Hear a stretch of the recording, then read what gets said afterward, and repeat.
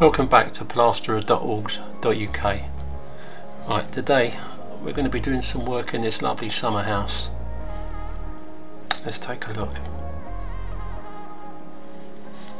Okay, as you can see from this ceiling, it's been boarded, not by me. It's not like a perfect hexagon or octagon because the back wall is slightly longer than the other walls. They're not equidistant to each other, which causes it to look a little bit odd.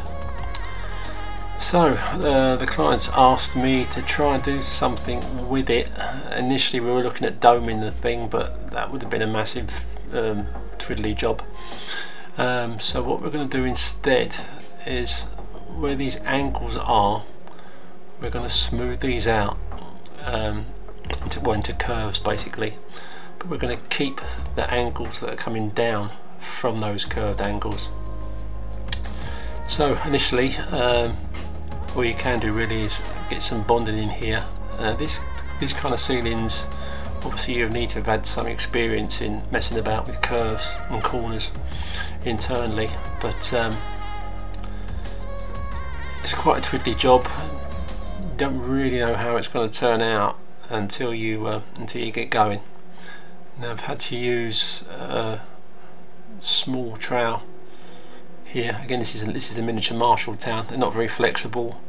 If you try and use too big a trowel on such a small curve, where the other two parts of the angles that are going downwards meet your trowel, it's very difficult to get a curve on there with a full size trowel. So you would need to use something smaller, as this is.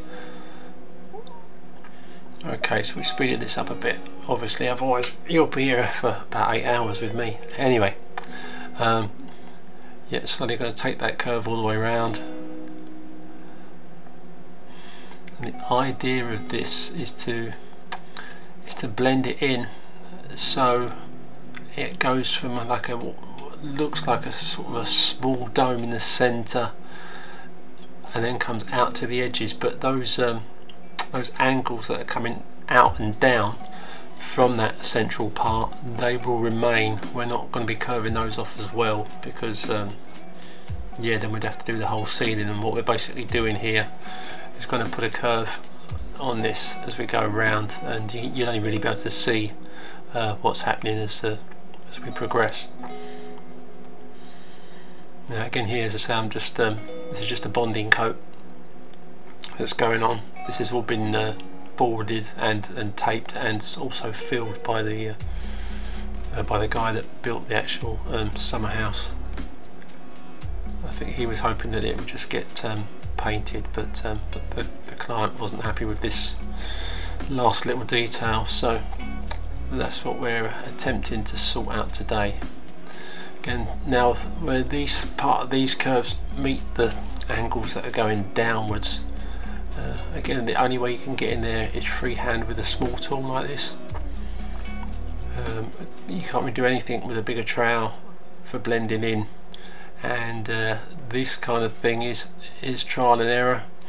As I say, none of these panels are equidistant to each other, so each little corner and curve you do is slightly different from the next one.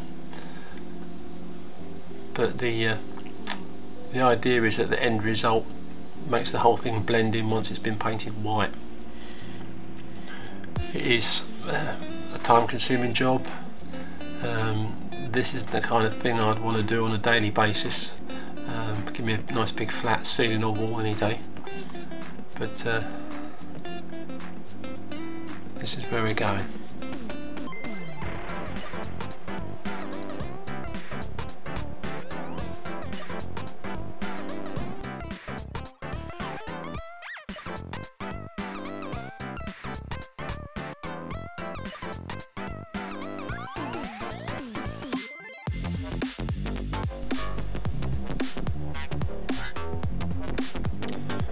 See, now on some of these areas we can go back to a bigger trowel, because we're starting to spread that little curve out,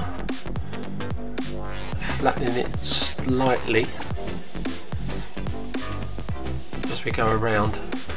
But you can probably see what we're going for. This starts to make a bit more sense as we go.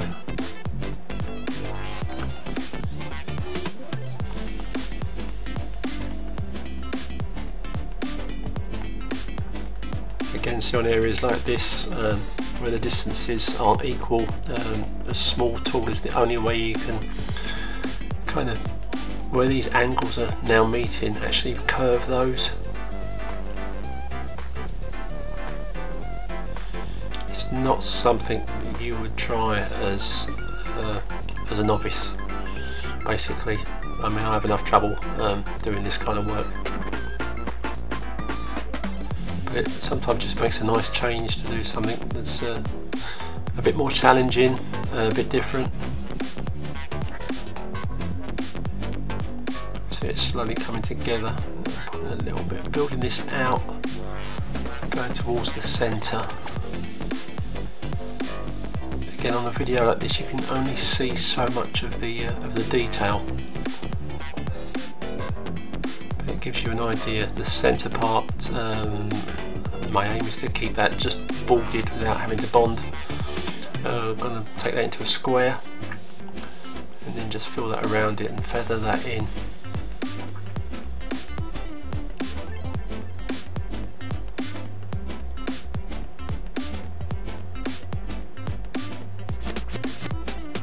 As you can see, it's a lot of fiddling around with a small tool in certain areas, because once you've put the stuff on with the large trowel, just where the ends of your trowel meet at these funny angles, it will dig little grooves in there, and literally the only way you can lose those grooves on a kind of project like this is to take them out with that small tool. As I said, it's quite time consuming, but you've got a fairly good working time with bonding, so that's not a bad thing.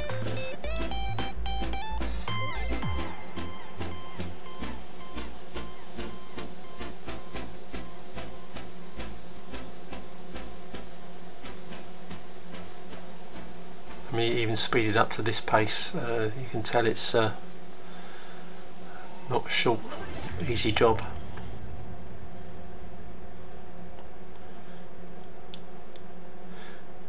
And even after doing things like this, similar, for the amount of years that I have, I mean, I'm confident that it'll look good enough at the end.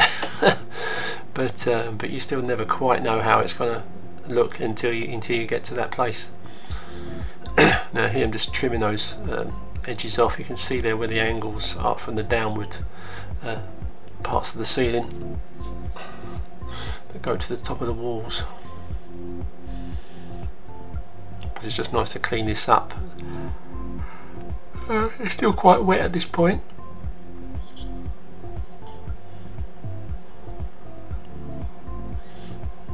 Right, and that's starting to look like something. Just clean those rough edges up with a small tool. Okay, now we're coming on to the finish. Now if you watch carefully, again you can see this isn't straightforward, because although it doesn't show much on the camera, that curve between the flat square basically and coming down onto the ceiling panels is again, it's a twiddly job. This goes on a bit easier than the bonding did, because you built most of it out with the bonding.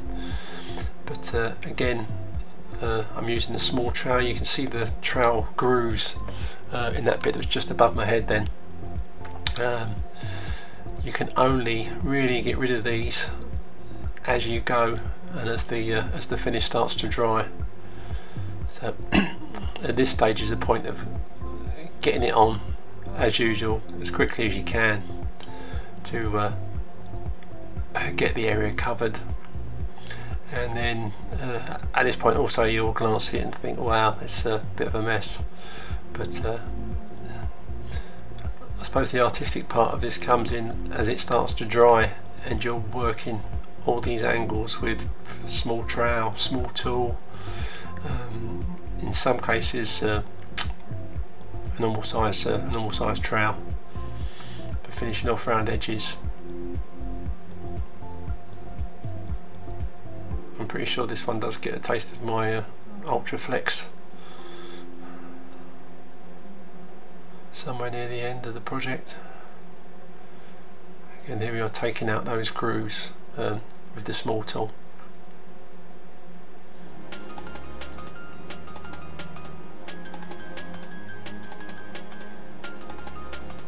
I mean, even speeded up, the video is quite long, guys, but it's it just gives you an idea of how it's done.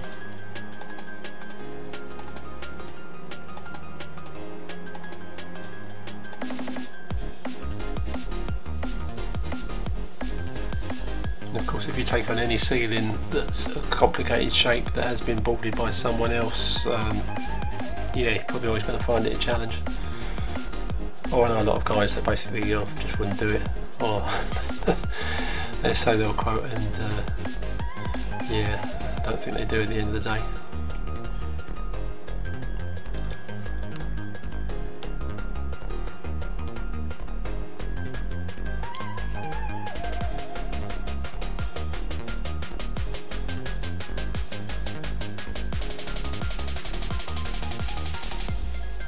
You can see all the finer details. You can only start to fill in, and the trowel marks you can only start to get out as the plaster starts to dry.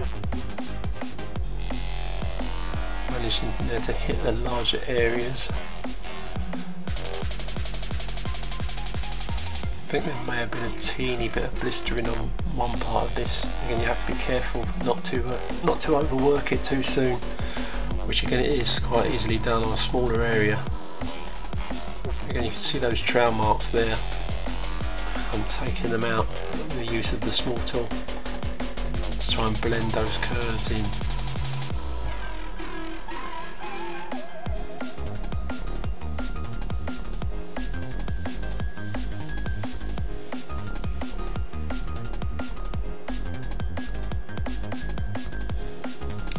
can see the light changing there as the sun starts to go down, and we're relying on the old floodlight.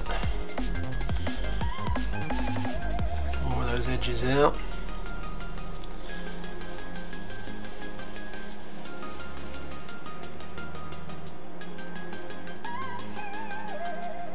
Again, I'd take on something like this once in the blue moon, but if another one came up the following day, I'd probably decline.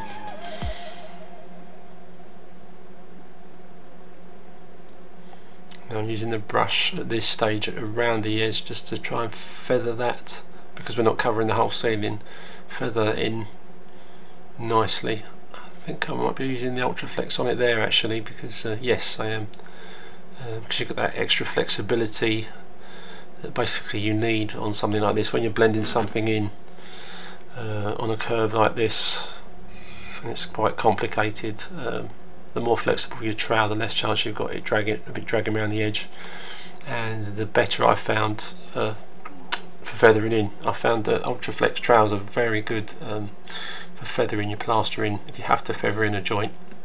I mean, ideally I don't like putting joints in things, but when it has to be done, then a very flexible trowel is the ideal.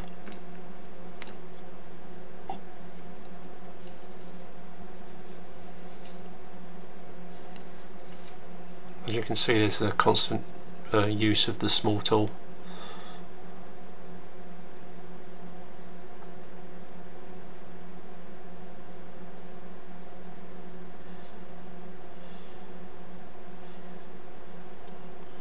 Using the fillet knife there as well.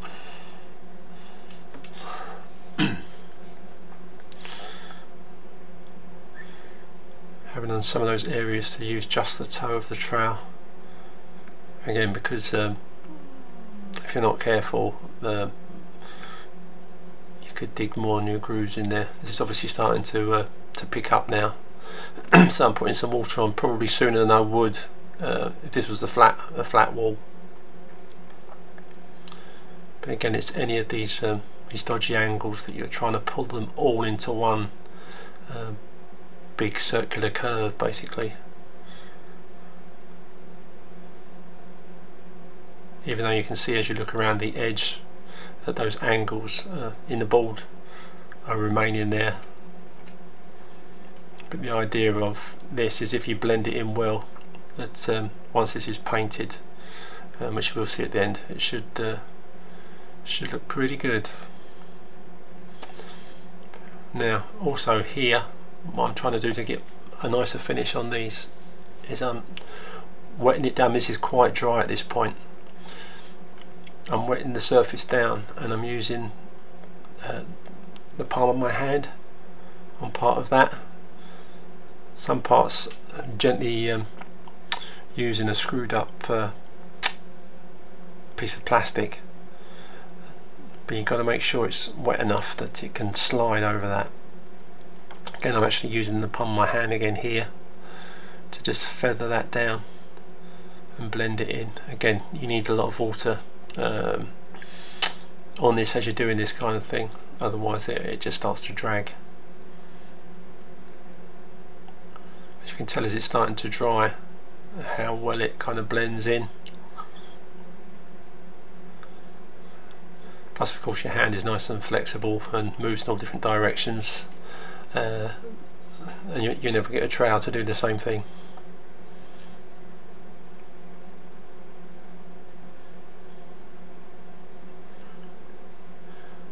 I mean, if this was your own job, after this stage, or once the thing's properly dried, you could very carefully go over it with some sandpaper.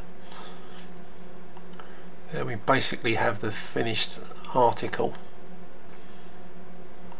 See what I mean about the curve going to points with the angles that come down. It's a very awkward thing to do, but as long as they are blended in from your curves, as I say, once the paint is on there, then it should look absolutely fine.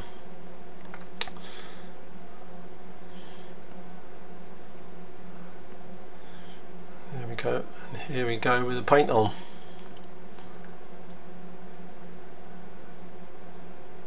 Now you can see how that blends in, and it just takes that edge off of that.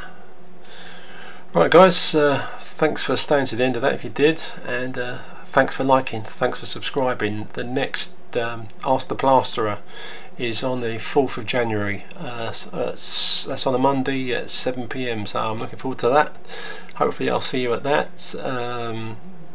Yeah, it's Christmas now, though it's going to be a bit of a tier 4 London lockdown. Nobody's allowed around Christmas, but hopefully we're going to enjoy it anyway. You take care now. Thanks for watching. Bye for now.